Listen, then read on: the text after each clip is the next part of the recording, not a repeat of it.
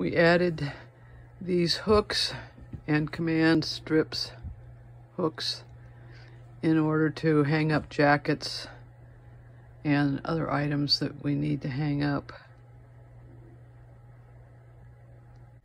We've been adding magnetic holds to some of the cabinets that we were having trouble keeping closed.